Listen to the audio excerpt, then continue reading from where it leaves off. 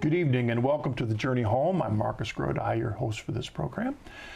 20 years of Journey Home programs have reminded me of something unique about the way the Holy Spirit works in our life, because we are each unique people with unique journeys, unique needs, and maybe the programs over all these years have shown us that the Holy Spirit does work with each of us in unique ways.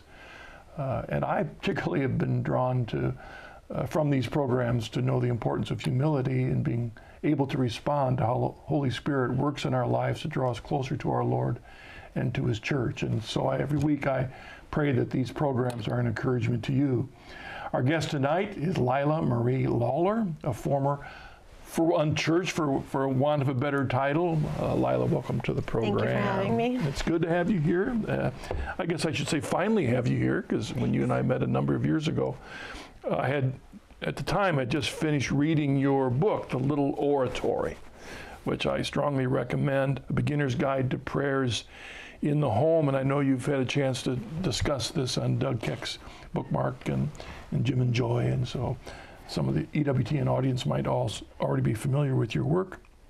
But welcome to the Journey Home. Thank you. It's good to have you here. Let me shut up and get out of the way and invite you to take us way back, and let's hear your journey. Well, I think when I explain to people how it is they became a Christian, I always like to remind them that maybe they remember growing up in a household where Jesus Christ was mentioned, or where there was some worship, or whether they celebrated Christmas, or some part of the faith was handed on to them. They were baptized, but none of that was true for me. I grew up in a very highly secularized, progressive place. My father was, he was Egyptian, he was a Muslim, and at that time, the Muslims who were here were highly trained professionals, so he was a professor of engineering.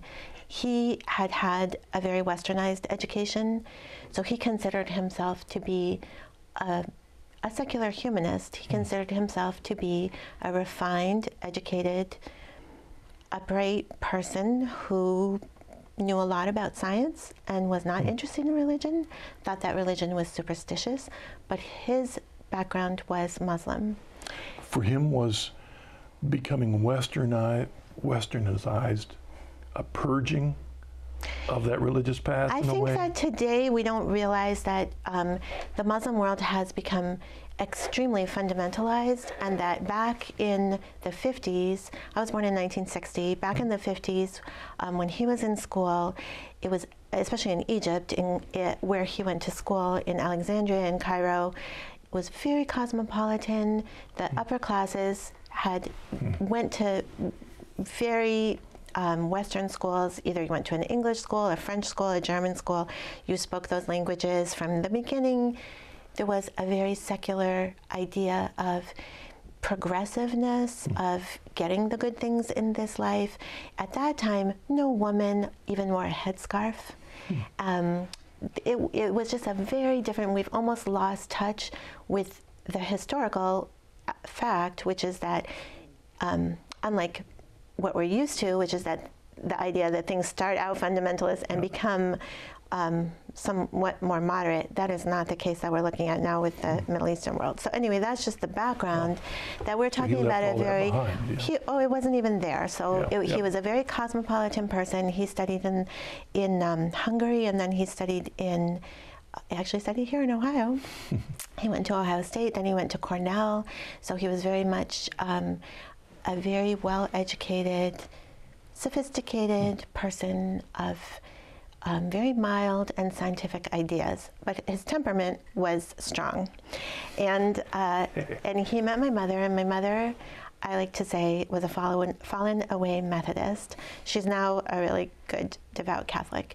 But at the time, she was someone who had fallen away from her Methodist upbringing, and she had gone to the city, and during the late 50s, she had become a person very much involved in the more psychological views of life, that, you know, it's all about being happy and finding happiness, and in a sort of psychological kind of a way. So anyway, they met, they had me, they were married and they had me, and they divorced when I was very young.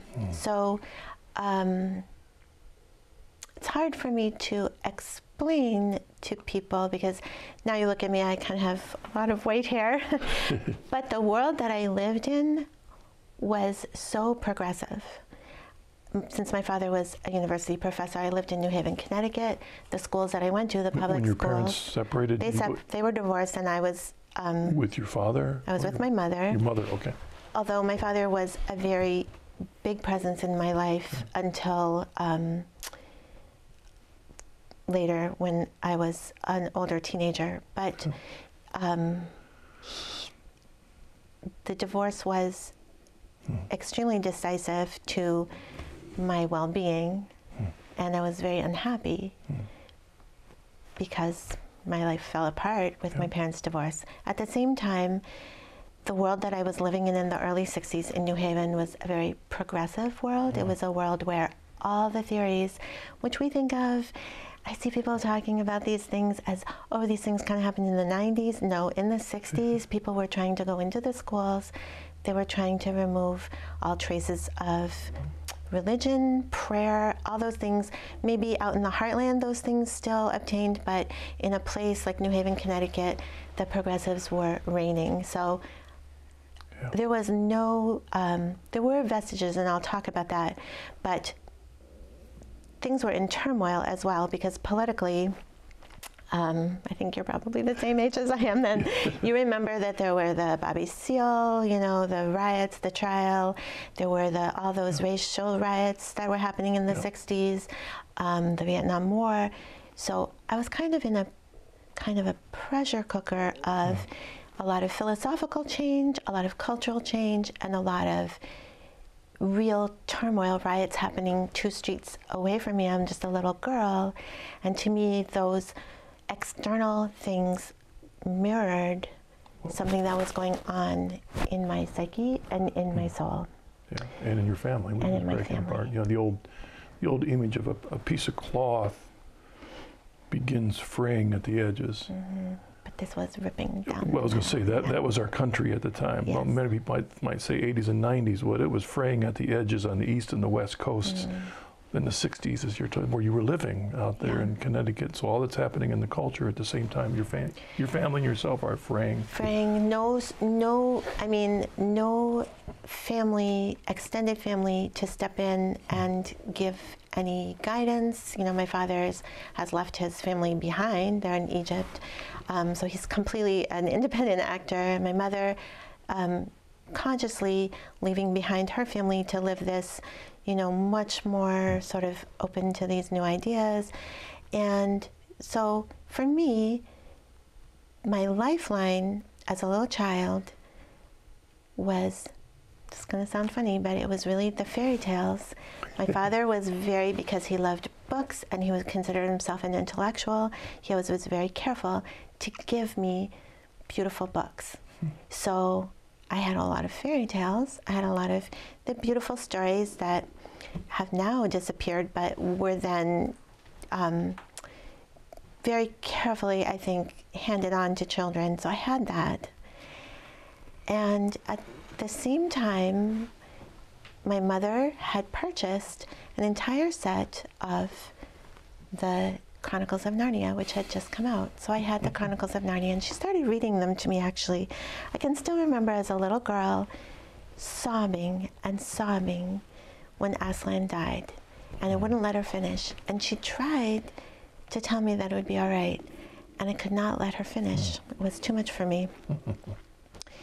But you have to understand, I feel like most people, many people who would be watching this might say, but you knew what happened at the end of that story because you knew the story of Jesus Christ, but I didn't. Yeah. I had never been told the gospel. I had never known that story. I had never read it. I had never been to church, so I didn't know it. So that was very devastating to me. I don't think when I read the books, I knew that Lewis was Christian, and I knew that that was the background. I wonder what it would have been like to read The Lion, the Witch, and the Wardrobe and have no clue I didn't understand the resurrection. I had no inkling of it. And I knew eventually I did force myself, when I learned to read, I forced myself to read them. And it was kind of a harbinger of this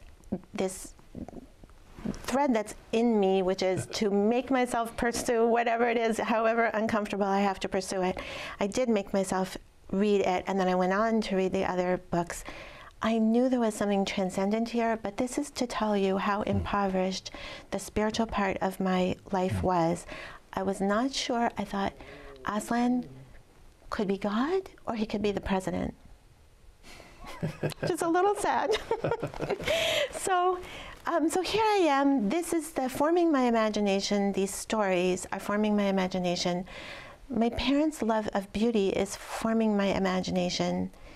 But there's a huge kind of schizophrenic divide, because at the same time, there's a lot of bad influences coming into my life, a lot of confusion and a lot of disorder, and a lot of ugliness, because it was a time when people were consciously moving away from the traditional idea of beauty and embracing real ugliness. And there was a lot of emotional ugliness for me. So that's kind of where I was, and the confusion was really very, almost, I would say almost complete, to the point that emotionally, psychologically, I was really in turmoil, and that I consider to have a real philosophical underpinning. Really comes down to the idea of being, because if you're taught, as I was taught, that your being is self-generated, that you are who you want to be, and that you can be whatever you want to be, that there's no givenness to who you are, that's profoundly detaching from reality. And that has a psychological, ramifications. So ironically, it leaves you completely open to the elements, literally. So to the point that if you happen to be the kind of person who low pressure affects you, you know, the kind of thing where the low pressure front is moving in and you kind of get a headache, that's how I am.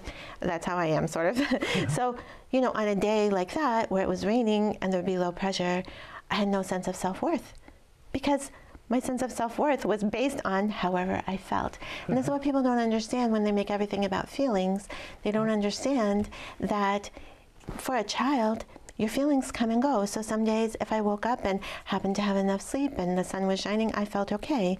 If it happened not to be that way, or something bad was happening, or somebody said a bad word to me, or somehow disturbed me, I had nothing to fall back on. So there was a lot of distress in my life, but I always had the books that I had been given. I always had that. The other thing I like to say, to remind people of, is that one thing that progressives or people who want to undermine Christianity, they didn't realize right off the bat that they needed to address the educational system and the content of the educational system. They contented themselves with telling children a lot of things that weren't true, but they left a lot of the books and the process of education in place. And I was the recipient of that, so I did have a lot of things that today they have since learned. And so now there's been a process, and I would say that did occur in the 90s. That eventually it did spurge from it. Purging the educational system so that there isn't even a book that you would have recourse to that would give the light, shine the light. So I did have that. Now, one thing that I noticed as I got older, by this time my mother and I had moved to Princeton, New Jersey. And your mother's influence, just to get this right, that whenever you would think whether there might be a spiritual reality, her influence would say that's psychological. She did have a very psychological way of looking at things. And the milieu that I was in basically ascribed to all of the desires that a person has as sexual meaning. So the idea that, you know, we're just meant to be free so that we can express ourselves the way we want to, but primarily in a sexual way, that's where that, you know, greatest, I mean, it's understandable because the the sort of greatest, we are sexual creatures in a way made male and female. Our bodies have a nuptial meaning. So there it is, and of course our sexuality also mirrors some very important realities about God's love for his church, his fecundity, all those things that I later learned. But this idea that is prevalent and was very prevalent then, and I think continues to be very prevalent, that it's all about releasing yourself from all these the rigidities and the oppression of the structures, which just completely prevent you from expressing yourself, from having free love, and from expressing yourself and finding contentment that way. Now, my mother also is a person who loves beauty and also does have a certain common sense. So there were some things she always viscerally reacted to certain things in a way that helped me. But I would say that she too was a victim of, the divorce culture, all these things. So the two of us are making our way, kind of continuing in this kind of agnostic way, and not caring about religion, basically seeing it as repressive, superstitious, all those things. We moved to Princeton, but I continued to have an education that was both in some ways grounded in the classics and the great works of literature and ideas of the past, but also very progressive, so very schizophrenic. So, and various things were happening in my life. One of the things that was happening was that, as one does when one has loved some books from long standing, one says, well, let's go to the library and find something written by that author that I would also maybe be interested in.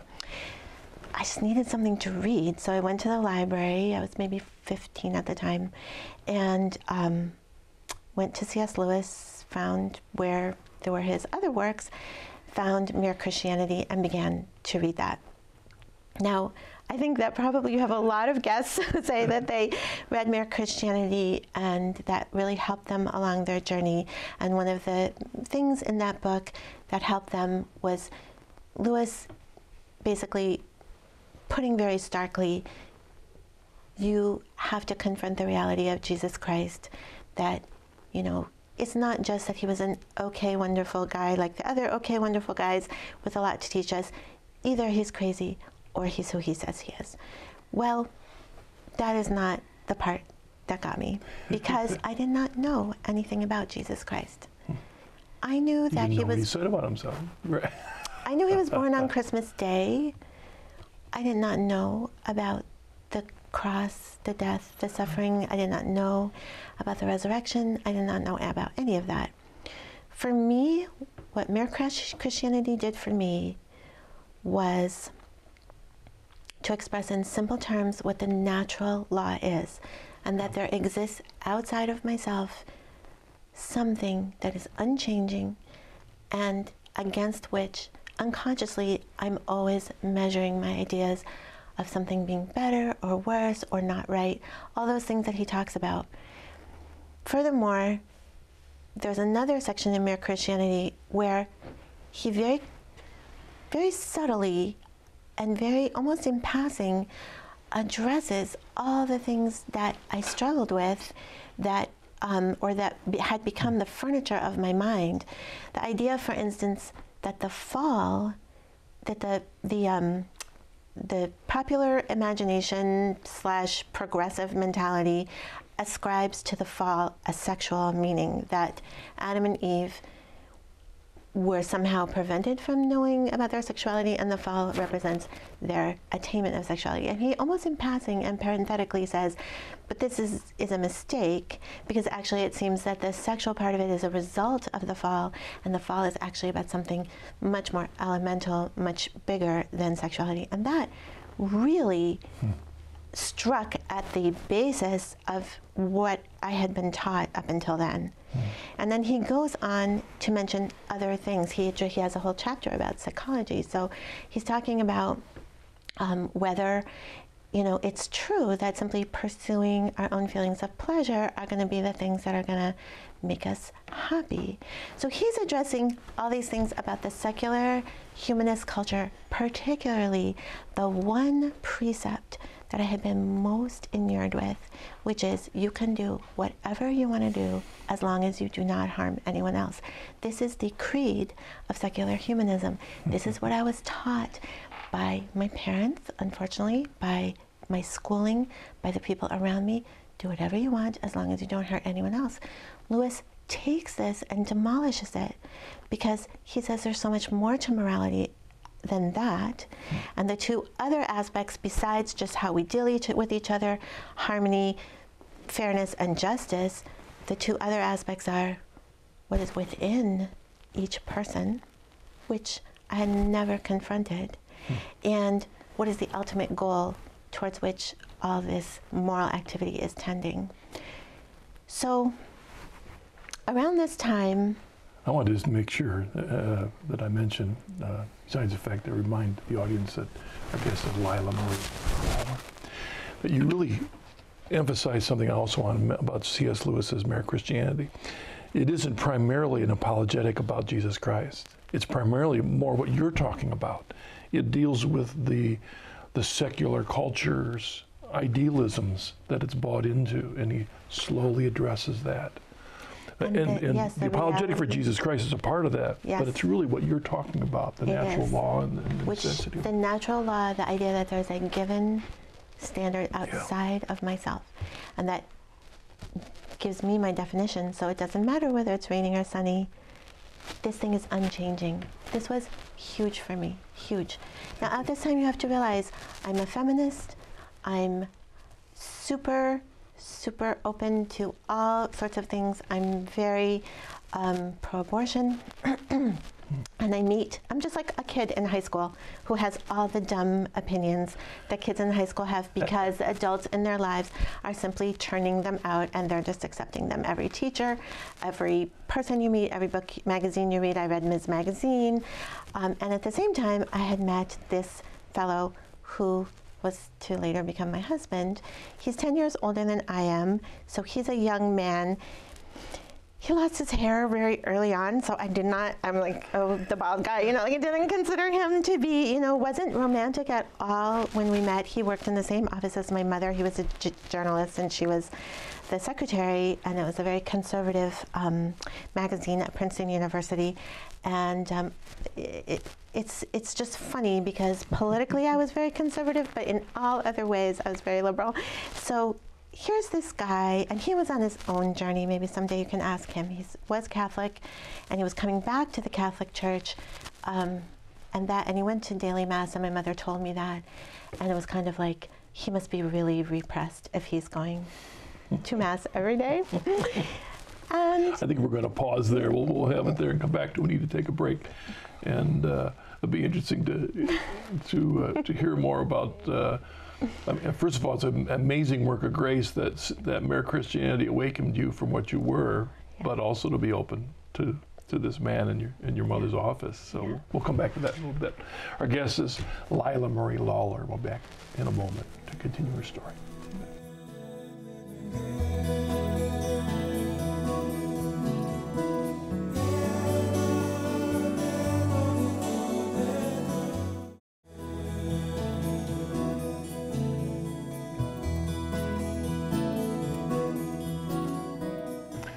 Welcome back to The Journey Home. I'm your host, Marcus Grodi, and our guest is Leila Marie Lawler. She's the author of The Little Oratory, which is available EWTN's catalog, and also she has a website, likemotherlikedaughter.org, in case you want to find out more about what she does. So let's pick it up where I rudely interrupted you a moment ago. You were just talking about you met this guy who's a Catholic. This guy was a Catholic and also the smartest person I had ever met. So, that's a challenge because here's somebody really smart, but he goes to daily Mass, and that just does not seem right. Well, anyway, one time I did get into an argument with him about abortion, and I was just saying, what don't you see all the reasons why? Very important that women have this right, et cetera, give all the talking points. And the thing you have to know about my husband, unlike me, he's not actually that interested in arguing. And he just kind of said, yeah, but it's just wrong. And I had never heard anybody say that about something that I thought was important. It's just wrong. And I was kind of fed up with him, and he wouldn't argue and he wouldn't engage. He just kept saying, it's just wrong. And I went home and I really had an epiphany, because I really said, there are some things that are just wrong. Now, at this time, I had a friend who had gone pregnant, and it's really rather sordid, because her parents allowed her to go out with this guy who was just not at all a respectable person. They allowed the person into their home. They allowed him into her room. They were very progressive. They didn't allow him to spend the night, but she got pregnant, and then they took her to have an abortion. And to me, that was just, you know, there's a problem and you have a solution. And that seemed fine to me, and I thought it was great. And that was part of the background, the baggage that I had when I was talking to this young man. And I was kind of like, yeah, well, we were very, very close friends. And here's another incredible thing that happened, was that the reality was that she was devastated. It was not a question of anybody was making her feel bad about it. Her own parents took her. It was all great and fine and just the way it should be in terms of everyone supporting her. I certainly saw nothing wrong about it. She told me that it hurt like hell, that she was devastated. She knew it was the right thing to do. And every time we got together, she was in tears. After a few months had gone by, she started saying, my baby would be 3 months old. It was incredible to me. This challenged everything I had thought. The reality was that something life-changing and death-dealing had happened to her. And I had to take that reality and bring it into line with my thoughts. And when this person said to me, this young man said to me, it's just wrong, I had to say, that corresponds to what I'm observing, that something really wrong has happened here. So I can't even, things were in such chaos, I can't even look back and say, first I read this, then this happened. You know, I can't even say that. All I can say is that these things were happening and that they were challenging me, and I was having to question everything that I knew, but at the same time, the inkling that there was something outside of myself that was unchanging and that possibly was very benevolent was making me feel a lot of joy. Now, at this time, as I told you, in the high school that I went to, we still read many very good works.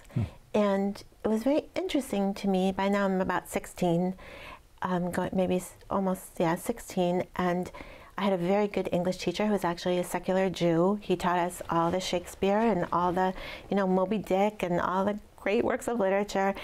And he always said, so is this allusion in the Old Testament? Who knows what this is? But of course, in the public school, you were never allowed to read the Bible. You were never allowed to talk about the Bible. One day in class, we were reading a poem of Emily Dickinson, and she mentions Calvary. And he says, does anybody know what that term refers to, Calvary? And here we are, a bunch of, this is in Princeton, it's all professors, student, children, it's all, elite, super educated, high-powered kids who went off to Harvard and Yale and whatever. And only one girl knew what this referred to, and she was the evangelical Christian in our class. We all knew that she was the evangelical Christian. We all looked down on her because the poor thing was so benighted and so somehow wrapped up with this superstitious worldview, and yet she's the only one who knew the answer to an intellectual question, a question about literature, a question that was actually crucial to knowing what this poem was about. She's the only one who knew. So this struck me as ridiculous. How can it be that you're studying works trying to delve to the meaning of them, and nobody's allowing you to find out what is the key to the meaning. I actually kind of got mad, and I went home and I said, that's it. I don't care. I'm reading the Bible. So, of course, my mother, being a good fallen away Methodist, had a Bible. And everything's so confused, I can't even tell you how I knew that where to begin at the New Testament. I opened up, that afternoon, I opened up the Bible to the book of Matthew. I sat down and I read the book of Matthew. As a purely intellectual exercise to do better in my studies, and when I got to the end, I believed. Work of grace. It is. Could I tell you what? My point is not merely intellectual. No, not merely grace intellectual. of There is something. that. I will say that looking back at this girl who now is very, far from me, I can say I did have an openness to the truth. I was willing to pursue whatever. Even if I knew that I would be devastated, I had to go to the bottom of it. So, what was I ascending to? I could not really tell you.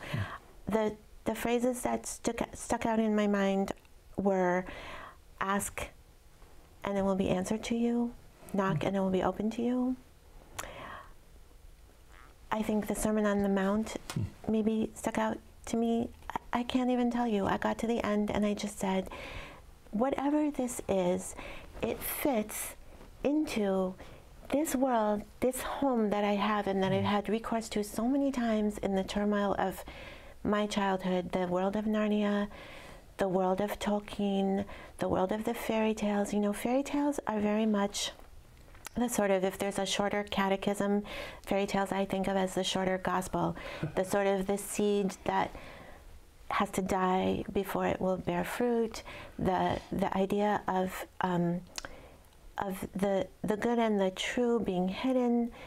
So this shorter gospel, or this little hidden gospel which I had carried around, this real gospel fit with that. And that's all I knew. So I began talking to this fellow. Your frog prince? My frog prince. The fellow out of the fairy tales. Exactly. Who was willing to talk to me about everything. I would go after school. When your parents are divorced, you go to your mom's office. You don't go home. There's nobody at home. So I went to her office. It was just, I could walk there, and I just sat and did my homework in her office. After a while, I started doing my homework in Phil's office. And he does his work really fast, so he was always willing to be distracted by me. And I began talking to him about some of these things. And he said, well, if you like C.S. Lewis, you're going to like G.K. Chesterton. And he handed me Orthodoxy. And of course, in Orthodoxy, there's the chapter, The Ethics of Elfland, which bring together these two strands of the natural law, or this law that is somehow outside of ourselves, to which we are adverting whether we realize it or not, and this fairyland world where the wonder and the joy of the world as it is so magical to us that we don't have to make any other crazy things. That in itself is enough. So I read Orthodoxy, and he said, well, if you like G.K. Chesterton, you're going to like Thomas Aquinas. Now, I'm 16 years old, and he's giving me Thomas Aquinas to read, and I read it. I mean, I read certain things that he gave me. I can't remember exactly what he gave me. I read certain questions and answers, and I thought, this is order. This is, I mean, I can't even understand this, but it's so amazing. It just, to me, seemed so true. And the truth, to me, was just what I needed. I needed the truth, and without realizing it all my life, that's what I had been seeking. So we had all these conversations, talked about all these things, and one day he said to me, you should go to church.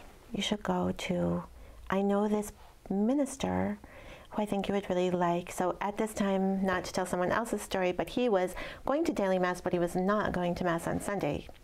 he was going to the Princeton University Chapel to listen to, I don't know if you're familiar with, at the time the dean of the chapel was Ernest Gordon. Have you ever heard that name? Yeah. And he was a man who found his faith in the prison camps of Japan in the Second World War. He called himself a Scottish playboy. He was in the Navy, he was captured. He found himself in this officer's prison camp. He was dying, he was put in the hut for the dead. I'm sure people have seen the movie, The Bridge Over the River Kwai. Dean Gordon's book is called Through the Valley of the Kwai. He was there, and he became a Christian when some men who were there shared their pitiful rations. They crawled into this hut for the dead and the dying. He was laid out there next to the corpses, and they shared their rice with him. And he said to them, "Why are you doing this?" And they said, "Because of Jesus Christ." And then they shared with him. So he became a Christian. And what he realized through all this incredible thing that he went through and what he shared at the Princeton University Chapel was that man had succumbed to relativism and had lost the idea of the truth, that there exists a truth. And when he left the camp, he said, "My mission is going to be to preach the truth, that there exists absolute truth." But here's me, little me. This is the gospel that I needed. I needed to hear that there is the truth and that you have to detoxify yourself from this life of relativism, that everything depends on you, that you create your own reality. It takes a long time, it's a long process. So we went to hear him. He preached. So, I mean, he was the dean of the chapel at Princeton University. His sermons were very intellectual, very erudite, and they were always about Jesus Christ being the ground, how man comes to know that there exists an absolute truth. So after we'd gone there for a while, my soon someday to be husband says to me, and we still didn't really realize this ourselves, we were just really good friends, and he says to me, you probably should be baptized. So I said, well, how would I go about doing that? He said, well, you should talk to Dean Gordon. So I talked to Dean Gordon. He talked to me. He was a talker. And I sat with him many days across a desk, just as you and I are sitting, and he instructed me on the Christian faith, and he baptized me on October 23rd, 1977. So I'm coming up on my 30th anniversary of being a Christian, and he baptized me into the church. So he was a Presbyterian, but he believed very much in the church. And as the dean of the chapel, he tried to keep things, you know, somewhat ecumenical or whatever you would call it. So non-denominational. Non-denominational, exactly. So I was baptized as a Christian, and then I think both Phil and I began to actually go a little further along the what is the church that we're actually looking for, and the time went by, and we started to. I said to Dean Gordon at one point, as my baptism time came closer, I said, you know, Phil and I we're thinking about that. You know, I'm getting to be 17, and we're thinking that maybe we would get married. And he's like, oh yes, I know. So, oh really, do you? So anyway, but that was a long way off still, but we were doing things together, and my husband-to-be was also looking to see and he said to me, there's something missing at that university service. I was like, something missing? What's missing? I mean, there's beautiful hymns, there's the gospel, there's a wonderful sermon, it's very beautiful, the chapel is very beautiful, and I don't know what it is that you think you're missing. We had also started going to Evensong, which was held at the chapel, and the Episcopal group had, I don't know if they still have it, but they had a beautiful traditional Evensong service. And for me, this was my entry into a real liturgical life, which is so striking to me that that seed was planted so long ago. I did not know anything in the ensuing years really about the liturgy of the hours, or I only knew the vaguest things, but for me, that is worship. The liturgy of the hours is worship. Evensong is, of course, Vespers, and the prayers of Vespers, the beautiful chant of the Magnificat was decisive for me, but it's in English. They chant it in the Old English chant. That was really decisive to me for opening up the liturgical world, the world of Our Lady, the world of, that there exists this ongoing worship that we simply participate in and enter into. So we began to look around, and he said, well, let's go to the Episcopal. So in So Princeton, he was exploring. So I have a friend who says they were up to Episcopal. So the darling little Episcopal church in Princeton, it's perfect. It's beautiful. It's charming. It's just everything a church should be. And we went in there, and, you know, it was beautiful. The music was beautiful, and it was nonsense. It was just nonsense. I mean, I hate to say it, but it was all celebration of self. We were kind of laughing and saying, well, this isn't it. So then that particular one was just, and at that time, right. Okay, so we have to understand that this is the 70s, where if you were going off the rails liturgically, you were going way off the rails. Right. And it was prancing around the altar and really celebrating the self and who we are and how wonderful we are. And there was nothing there for us. So, but I will tell you something, and you say that particular church. At that moment, I turned to Phil and I said, someday, was after the moment when we were talking about that, and he was saying, I think I just need to go back to the Catholic Church. And they said, someday I am going to celebrate in a church that is an Episcopal congregation that became Catholic.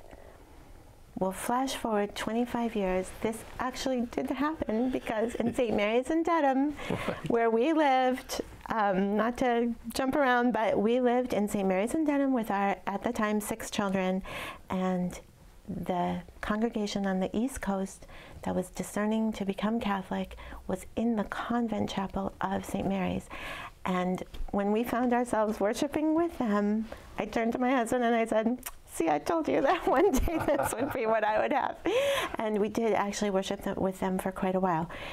So at this point, now time has gone on. I'm starting to think about college. I went off to college for my freshman year, and during that time we decided we would marry.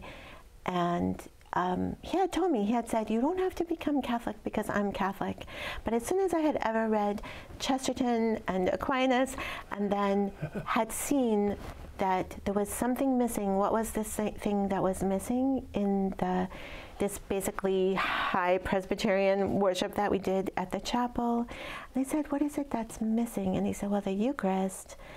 I didn't even know what that meant. I didn't know. I was like, well, he's like, yeah, once a month to pass around, you know, the grape juice and the bread, that's not it. And I was like, really? Well, what are you talking about? Then the Episcopal, well, there was something not quite right there. And then, unfortunately, there just was a lot of liturgical confusion in the Catholic Church at that time, in that place. So it was very hard to find what it was. But once having decided, I knew that I had to become a Catholic. I had to go. I think in Mere Christianity, Lewis says, reality is much odder than you think it is.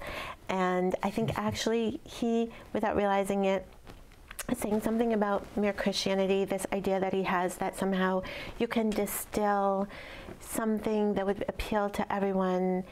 And I think actually it's almost like a challenge to him that, no, you're going to go deeper in, and it's going to be odder than you think and more particular than you think, and that is where I knew I was headed.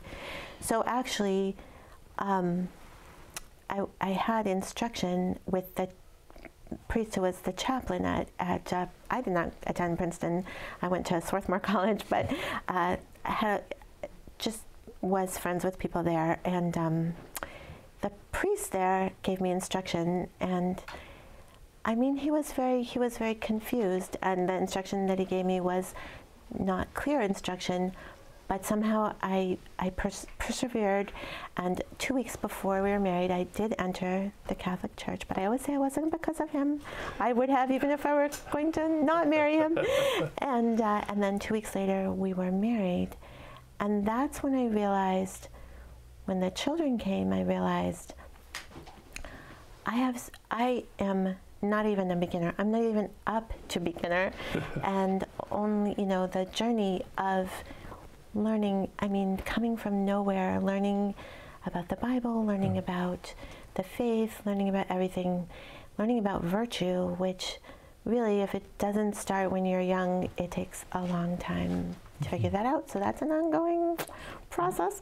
So all of that, yeah, that is basically my journey. Our guest is Leila Marie Lawler. It's interesting, today when people are entering the church, we've come out of the confusing time in many, many ways. You know, we have a catechism. We, you know, right, the catechism is amazing. That wasn't there for you at the time. I was handed the Dutch catechism, which was a goofy one. Which was a goofy one, and basically this priest, who since left the priesthood, said to me, "You're smart. You can read this." So there was no give and take. There was no. So it was a very confusing time. Yeah. Yeah. That's what I was wondering. If you look back, what was it in time that brought both you and your husband, Phil, to wade through all that confusion, to find the trueness, the true diamond in the midst of what was becoming a rough at the time, not because of Vatican II, but by the way it was applied? Yeah. I'd say there were a couple of things. One thing was that I just mentioned in passing that we were politically very conservative, and I think conservatism at that time was a movement. You know, you had Bill Buckley, you had Russell Kirk, you had a lot of very intelligent, well-formed people whose political interests were grounded in causes. So they were concerned with the causes of things, which ultimately goes back to reality. What is the reality? How is it that people act? Not how would you like them to act? What is the fairy tale that you want them to live, like all sharing the goods together or whatever, but how do they actually act? How can you help them to act, for the common good? What is the common good? So a lot of the things, and this I really credit, I mean, my mother actually, with all the crazy theories that she was pursuing, she loved Bill Buckley, so there were good books in that way. Also, for instance, and this is the intellectual decay of our time, when you realize that in those days, for instance, the Book of the Month Club had amazingly good selections. So yeah, she belonged to the Book of the Month Club, and the books that were arriving in our house were Solzhenitsyn.